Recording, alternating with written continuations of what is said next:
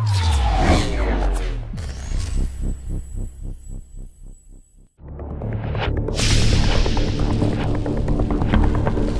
Justin Hansen, aka Xenogenic.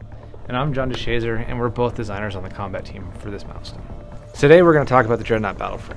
So the theme of the Dreadnaught battleframe was sort of wishy-washy before, and so this milestone we really wanted to hone in and make it about being a short-range fighter that's very good at short range, but he wins fights more because of his durability and less so just because of his outright high damage. One of the first things we were looking to fix on the Dreadnaught was his HMG.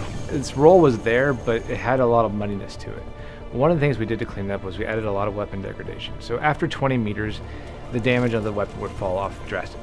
The great thing about this is you can no longer snipe across the map by like tapping, firing, and peppering from a far distance. Now it's got a much longer charge up, and when it charges up and fires, it just belts out all the bullets.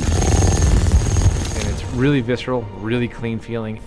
It's amazing to shoot. For the Dreadnaught abilities, we wanted to take a look at first, trying to give him some sort of combination that's very fun. So we gave him a new ability that we're calling for now Teleport Shot. I fire a projectile, and if it hits an enemy, 3 seconds later I will teleport to that enemy, which works great. Then just a Thunderdome, capture him, and it's done. He's not going anywhere. One of the Dreadnaught's new abilities this milestone is called Gravity Field.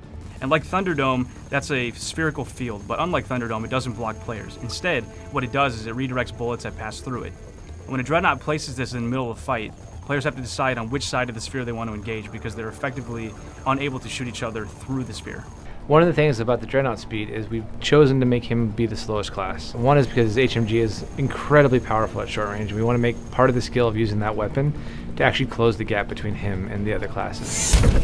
For me, actually, I like the rework of turret mode, which actually gets rid of the weapon degradation on the HMGs. With that, we've also increased his fire arc from 45 degrees to 160. So his cone of death is a lot wider, and he's a lot more deadly while using that ability. Thank you very much for watching. We look forward to your feedback on the forums. Thanks.